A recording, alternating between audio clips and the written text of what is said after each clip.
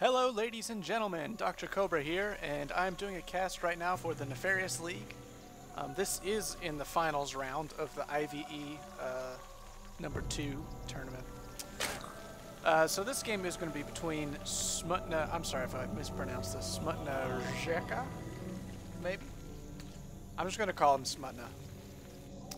And Ragequitter up here. Both of these are very good players. And they're going to be playing a best of 5 little series here. And the first game is on Lost Temple, and any subsequent games is a loser picks map. So, let's just see what each of these players are up to. First off, Smutna scouting this way with Overlord, which is kind of unusual. You usually see them scout across here because it's a much shorter travel distance for the Overlord, which is so slow.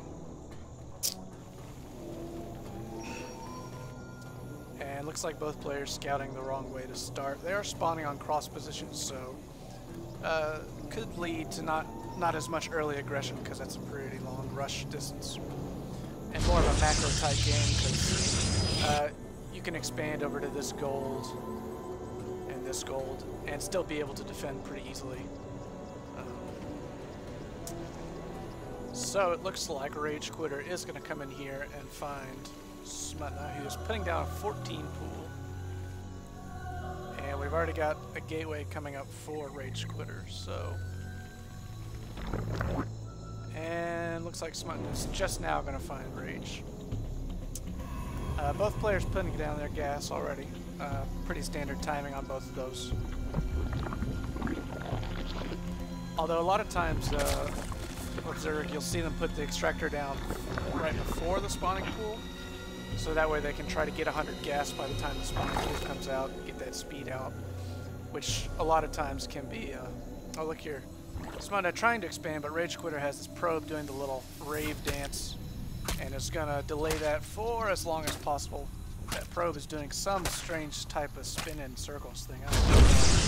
Oh, and he managed to put a pylon up right before he dies, which is going to delay this expansion by quite a lot. Smutna putting down the Roach Warren, getting out that queen, and this one drone pounding on this pylon is going to take forever to kill it.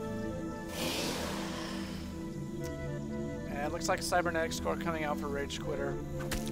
Pretty normal. But this is definitely the most important thing that's happened so far, is this pylon is going to block this expansion for quite a long time. Got a couple Zerglings out, gonna come help get this pylon down, but still it's gonna take quite a while. And look like Smutna has changed his mind and is gonna go for a fast layer instead of an expansion. So the scouting drone is gonna go down. Ragequitter does have a nice little wall up at the front. He's getting out his second gas, getting out his Stalker and Warp Gate. So still interested to see what build he's going for, really. These first couple Zerglings are probably just going to come up here and scout a little bit and see what's going on. As Overlords placed around the map and random locations, I guess, checking for... actually, these aren't random locations. They're checking for proxy pylons. Maybe if Ragequitter was going to go for some proxy Void Rays, he'd probably put them right here. And a lot of times you'll see them, Protoss, put a pylon right here so they can warp in units down to help fight, but it's not quite, not out in the middle, not quite as open. And we're seeing the robotics facility up for, oh, tunneling claws. Robotics facility coming out for Ragequitter. Timing on that was a little slow, I'd say. And now getting out 3 more gateways. Zerglings just scouting for an expansion. So we did see tunneling claws, and here comes Burrow on the way for Smutna. And that's very exciting because even with this wall right here, if the roaches burrow, they can go right underneath and sell it all the way up to do a ton of damage if it doesn't catch it. So Ragequitter going for a fast Warp Prism. Usually you'll see when Protoss players go with one gateway robotics, you usually see that observer come out first.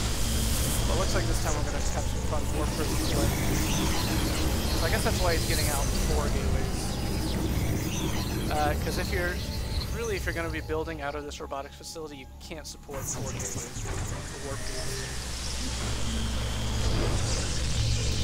But if he's really only getting it for this warp presence, he's going to see something pretty cool. There, he's loading up his sentries and a stalker. So he is moving out, but he is fairly unprotected right now.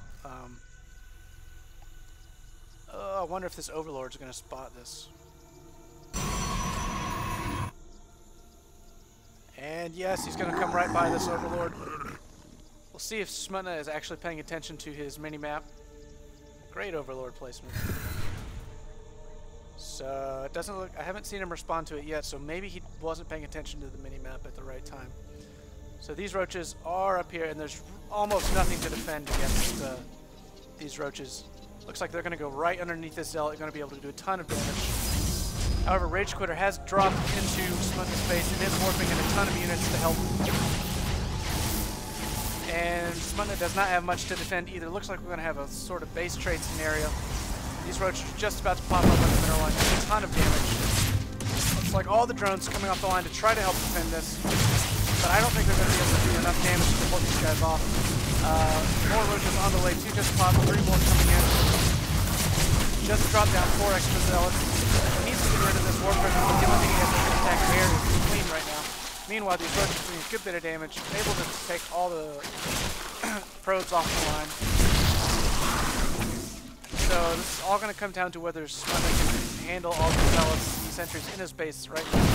He's going to be able to burrow those roaches and regenerate their health quite quickly. And looks like he is able to out-micro these zealots. Oh, looks like the sentries and zealots are now going to be on the bottom. They throw up the force field, but the roaches can burrow underneath the force field. And I think Smutna's going to be able to hold this off. And he has all these roaches inside Ragequitter's base, so Ragequitter is not able to get any more minerals. And there is the GG by Ragequitter. And that is the end of Game 1. Smutna does take Game 1. And here we go for Game 2.